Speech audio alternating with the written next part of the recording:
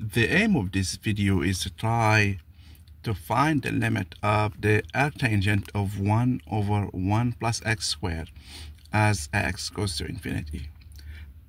Here we have two functions. In fact, this is a composite function. So if we, without taking limit into account for now, we can write this one as f of some g of x, or f so-called g of x, with g of x as 1 over 1 plus x squared, and f of x is the arctangent of x. Okay, so when we are dealing with this composite, we can use one of the famous theorems. So here, when we try to compute this limit of f of g of x as x goes to a, so we need to have some conditions. So first we need to have f is continuous. That's what we need at some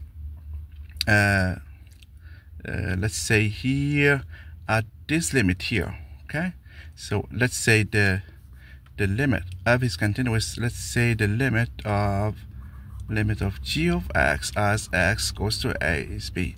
That means f is continuous at b. Okay,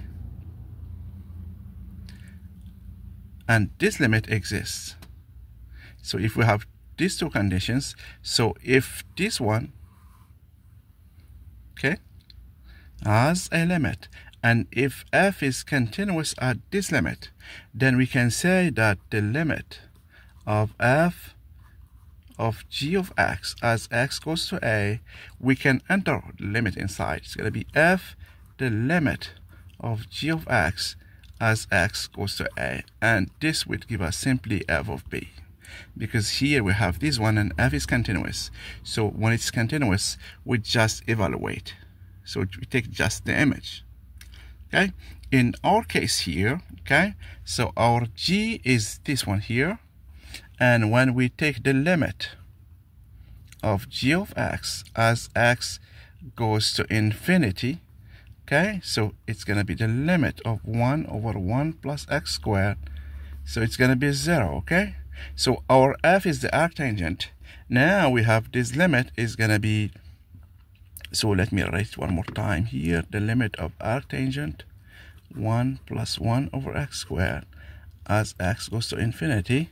It's going to be the arctangent of the limit of 1 over 1 plus x squared as x goes to infinity. So here we know this is 0, so it's going to be the arctangent of 0, which is 0. Therefore, this limit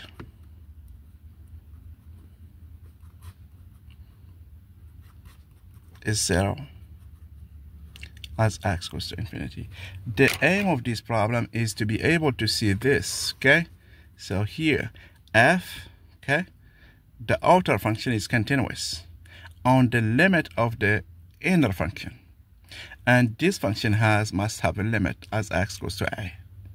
So when we do this kind of problems, we can enter the limit inside. Okay, we will see it in many other problems, and we're gonna prove this result here. A proof of this result, why it's true, is coming. So we're gonna prove it in general using the epsilon delta definition. But you see the case here.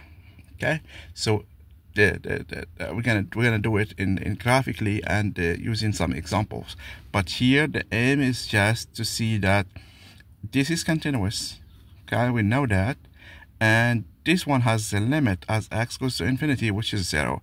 Therefore, the limit is just the image of the arctangent by the limit, which is 0, and the arctangent of 0 is just 0. And this will end our video now. Thank you.